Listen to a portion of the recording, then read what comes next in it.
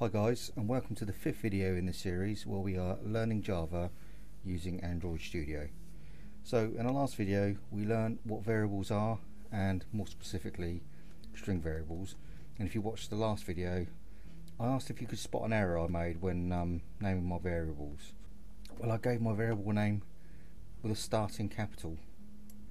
Just here you can see it's a capital M and again Homer capital H. So if you saw that, good job. Although the code will still run, it's generally bad practice to give variable names like this because they could be mistaken for classes such as these. Classes generally start with a capital letter. You should really give variables lowercase starting letters. It's not overly important, it's just good housekeeping. So we're gonna now take a look at variables with number values, and the first thing we'll be looking at is integer types. Now, an integer is a number value that is a whole number or a number that has no decimal places. So we'll jump right in and we'll say, take a random number, say 56, and this is an integer because it's a whole number, no decimal places. So this wouldn't be classed as an integer. We're just going to be looking at whole numbers for now. So let's clear all this.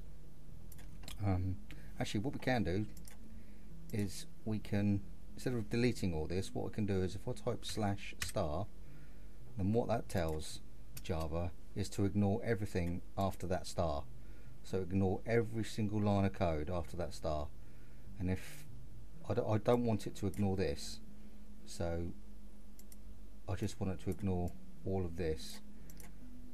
So what I do is where I want the code to start again, so from here onwards, I just type //. So it's /* to start the cancellation, if you like, and then // to end it. As you can see, all this is hasn't been grayed out. All this is grayed out, so it'll ignore all this code and carry on from here. Alternatively, we can do // and it will just ignore the whole line. So if I wanted to ignore all these three lines, I'd go // another // there, and another one there. So it just ignores this code, ignores everything on that line. If you want the program to ignore large blocks of code, you can use the /* and then // to end it. So if I wanted to ignore this whole lot, I could say //. As you can see, these brackets aren't grayed out now. Everything's grayed out from this point. So I'll just go back to what I was doing and // just want to ignore that. So I want to start a new line. I could just delete all that, but I'm just going to keep that there. So I'm going to set up an integer value, and to do so we declare a variable of type int, and there we go there. So it's recognized that int is a legal type. So I'll just int space, and I want to give my integer a name, the variable a name. We've got integer age equals, and then give it a value, say 42. Again, you don't have to have the space here, it will work without the space. It's just nice to break it up so it's a little bit clearer, so it's a little bit more readable. And don't forget our semicolon, and that ends our statement. You do, however, have to have a space in between your variable type and your variable name. So if I was to delete that space, it wouldn't recognize that. So here we've declared an integer variable called age, and we've given it a value of 42.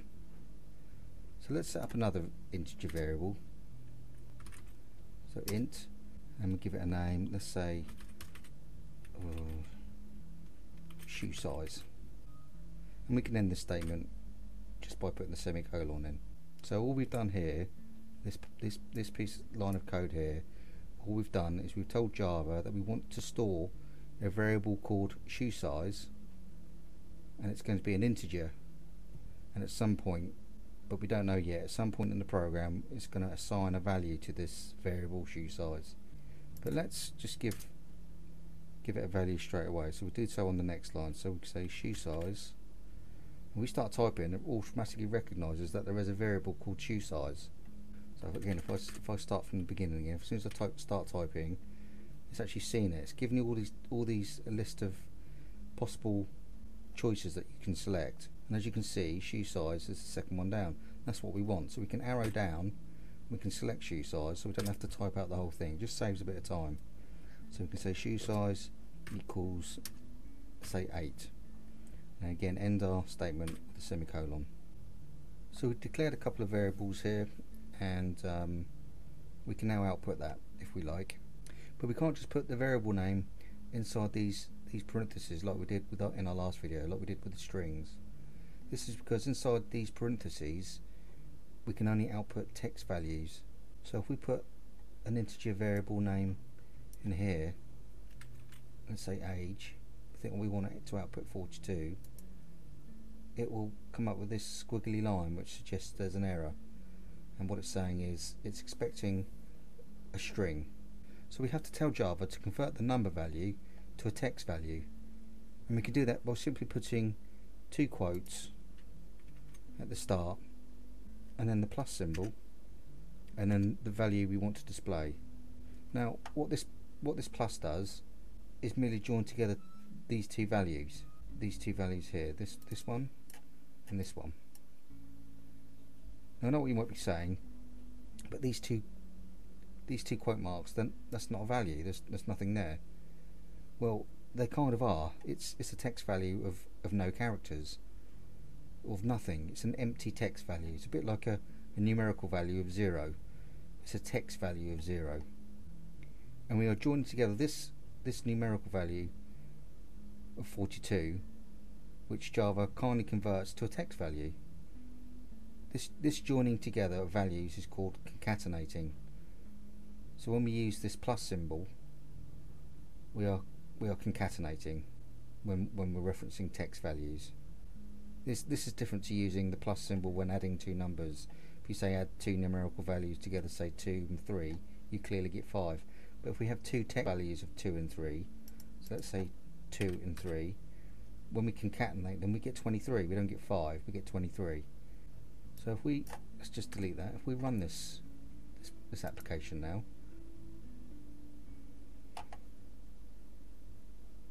we'll see 42. Now if you want to add these two values, you might think it's right to put plus shoe size,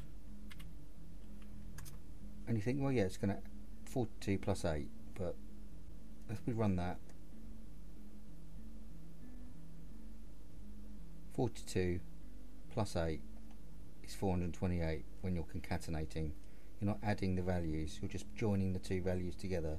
So we're just putting the 4 and the 2 and the 8 together to get 428. It's not really a number value, again it's a text value.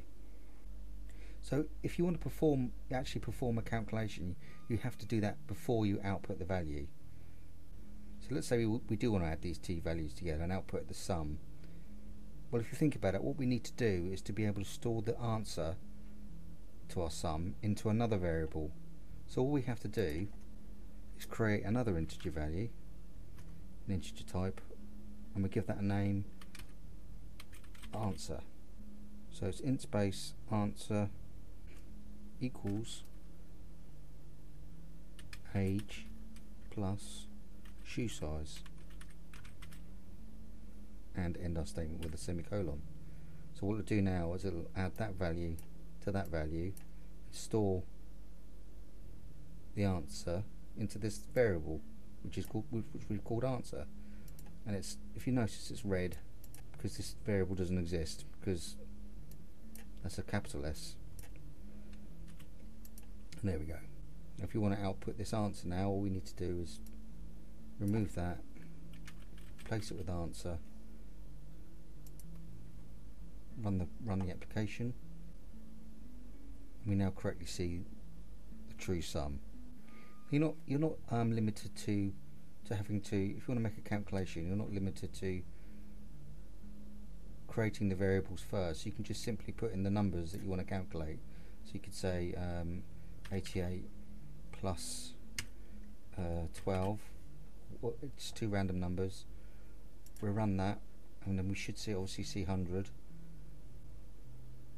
and there we go.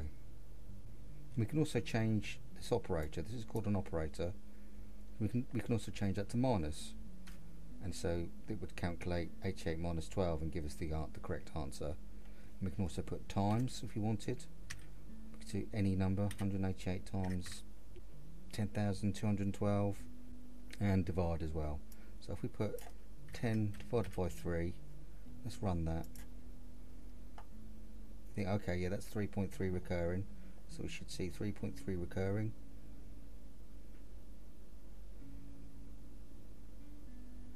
But we don't, we see 3, because like I said, an integer doesn't have decimal places, so it's just outputted 3, and you're thinking, okay, it's rounded down. Well, it hasn't actually rounded down, it just simply drops the decimal. It doesn't give a monkeys about the all the values after the decimal point. So if we say, for example, 24 divided by 5, which is 4.8, you'd think, okay, then it'd round up to 5, but we run it, and it's given us 4. It's just dropped the 0.8. Now I don't know if you saw a message there saying do not use concatenated. Don't worry about that message that came up. This is just getting you used to just outputting what we want for now. And what you also can't do is you can't say 3 plus 2.5. It immediately throws up an error here, this squiggly line, and it's saying it's an incompatible type. It requires an int, and you put in a decimal place, because you've told Java that the answer will be an integer, and immediately throws an error because it's saying, well, you've got a decimal value here. You're supposed to be specifying all integers. This isn't an integer. This isn't a whole number. You also don't have to set up a new variable. Let's say we wanted to add 42 and 8 to output 50. Let's clear this line here. So we've got integer age equals 42 and integer shoe size. Let's just make this a bit clearer. Let's just immediately say equals 8, and we clear this line here. So what we can do, we can actually change this value age by saying age equals age.